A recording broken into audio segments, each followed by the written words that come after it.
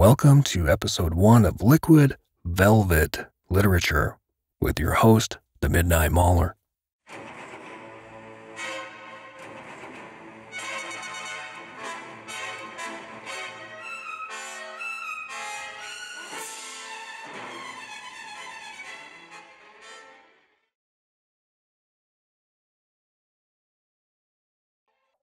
Alright, welcome to the Maiden broadcast. I'm your host, the Midnight Mauler, not to be confused with one who mauls, or maims, or bloodies. No, Gustav Mahler, hands down my favorite classical composer.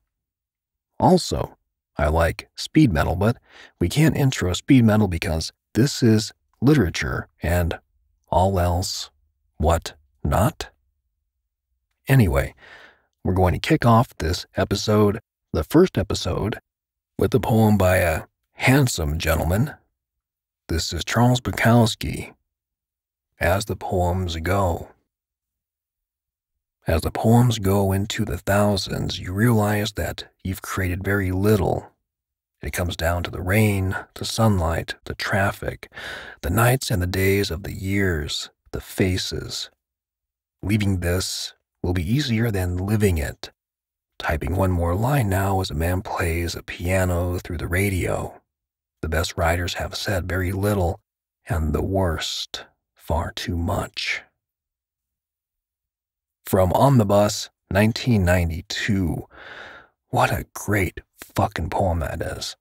You know, one of the first poets I got my hands on as a kid was, well, of course, Robert Frost.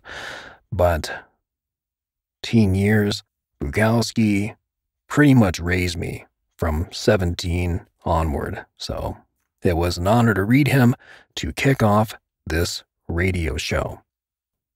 So another half of that name is that we upload every night at midnight, but since you're probably sleeping, or because we're not completely sadistic, we will post these in the morning, or at least this first one, but rest assured, it is midnight. And being how it's midnight and being how we are on prose radio, I wanted to take the opportunity to read a poem from a writer on prose who is new to myself and maybe new to you, but maybe not new to you anymore after you hear the brevity and beauty of this new blood. And anybody we feature on the channel will be linked below in the description just so you don't worry your pretty little heads. This is a poem by MatthewdaSilva, Summer's Day. It's been a while since cold broke the ice of the morning. We swelter love in daylight hours down here, where the sun rattles the cages of every heart as soon as it rises. Bellissimo da Silva. Beautiful, beautiful short poem. I love this.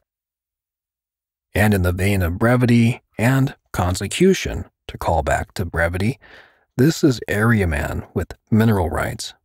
Area Man is probably in my top 5 favorite poets on prose. When you go to theprose.com, you'll see him peppered all over that site with gems like this one.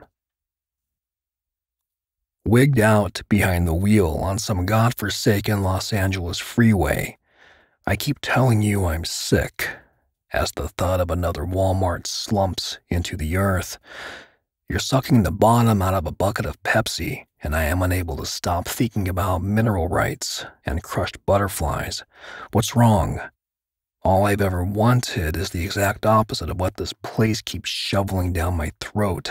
Disgusted, not saying what I'm feeling. Why am I here?